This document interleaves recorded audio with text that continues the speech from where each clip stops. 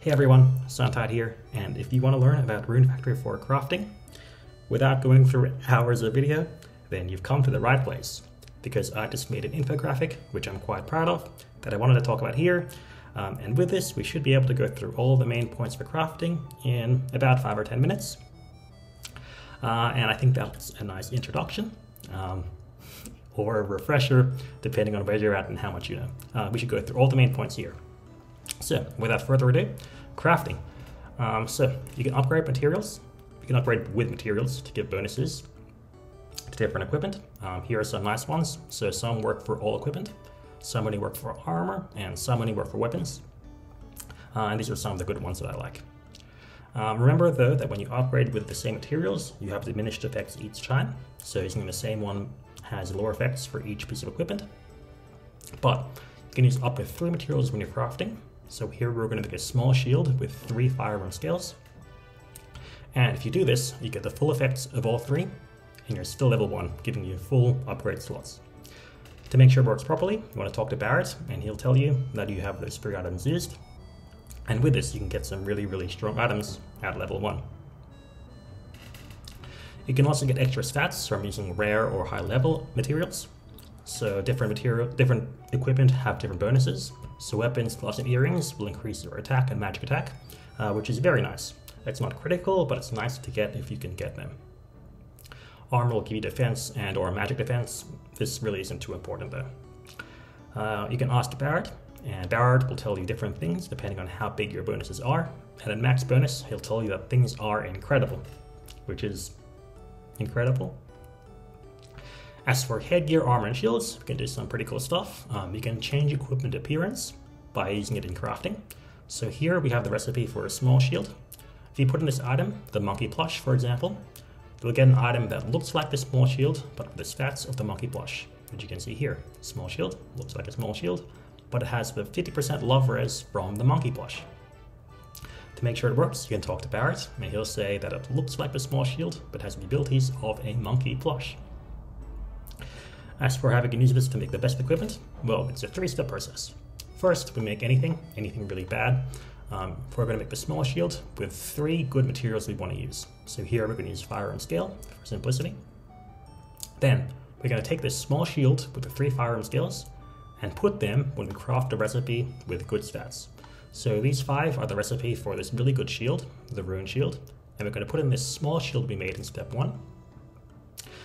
And if you do this properly, we should get an item that looks like a rune shield, but with the stats of a small shield, which is pretty bad.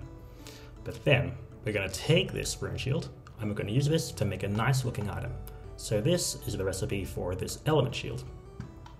If you do this, if you put this rune shield from step 2 in here, we'll get an element shield with the stats of a rune shield, and there's 3 extra items, which is going to be very good. That's how you make the best equipment. And then you can upgrade them as you wish. Now, about melee apple and resistance. So these are some of the best upgrading crafting items. So melee apple decreases resistance, but object X reverses stat changes of everything you use after for upgrading crafting. Using them together lets you maximize your resistances. So what you want to do is you want to use 1 object X and 2 melee apples when you're crafting. And then you want to talk to Barrett. And you want to make sure Barrett says that object X, melee apple, and melee apple were used in crafting. You need to make sure it's in this order. It's very important. If it works properly, you should check your stats and you should say 21% fire, water, earth, wind, light, and dark res. It's more like 20%, but it'll say 21%, and that's how you know it works. This way you get 21% for a level 1 item for 1 piece of equipment, and then you can still upgrade it.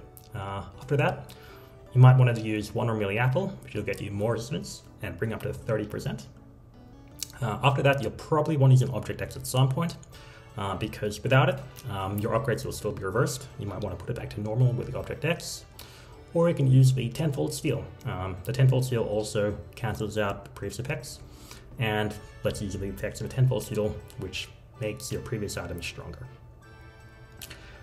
Now, shoes and accessories are really good, really important, because you can get up to 3 bonus abilities by adding more shoes or accessories when you're crafting new shoes or accessories. So here we have the recipe for a magic ring, this platinum and magic crystal, And then we're going to put in 3 extra items: Happy Ring, Cham's Bolt, and Heart Pendant.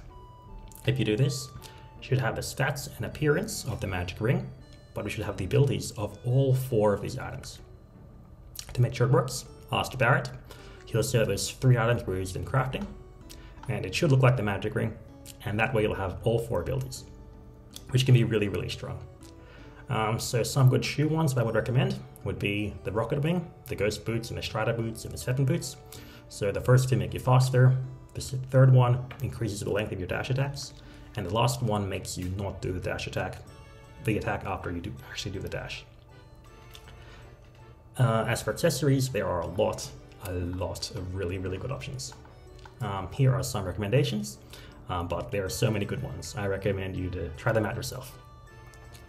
As for weapons, so like headgear, armor, and shields, you can change their appearance by putting in different things in the recipe. You can also use a light ore to change between different types. So here you can use daggers and daggers, normally no issue. But if you want to use, for example, a hammer onto the daggers, you want to use a light ore. This way you get the stats of the really, really strong hammer and get, in this case, almost 3,000 more attack using the light ore to use the hammer, which will increase your attack by a lot. As for elements, elements do a lot of really cool things, and you can change them by crafting or upgrading with elemental crystals. So the obvious use is to use enemy weaknesses. So these ores resist earth and are weak to wind. So with wind, you do 2 to 3 times more damage just by changing your element. It also changes your attack color. So fire crystals make your attacks red, water crystals make your attacks blue. If you like blue, you can use water. And finally, different elements give different bonus effects. So light reduces enemy defenses to do more damage, for example, while wind makes you attack faster. Nice for tools, for example. Next up, we have staffs. So different materials can give you different powerful attacks, and there are lots and lots of really, really cool options. Here are some I really like. Once you do those, you can also finish off with other materials that will make you faster, make your charge attacks faster. And here are some examples of the ones that make you fast. And finally, cooking is really important and underrated. They can give you huge effects. For example, this gold juice will increase your magical damage by almost 60%, which is huge, and give you huge resistances. Different food do different things. So glitter sashimi and gold juice are good for attacking. Gold juice and prelude to love are good for defense. And relaxed tea and formulate are really, really nice if you want to craft a lot of stuff, because the former gives you more RP to craft, and the latter reduces your HP to 1, which will let you craft forever with a normal RP. Each level of food increases their effects by 12.5%, and additional items grant extra effects on top of that. So the turnip increases your strength, and cabbage increases your intelligence, and so on.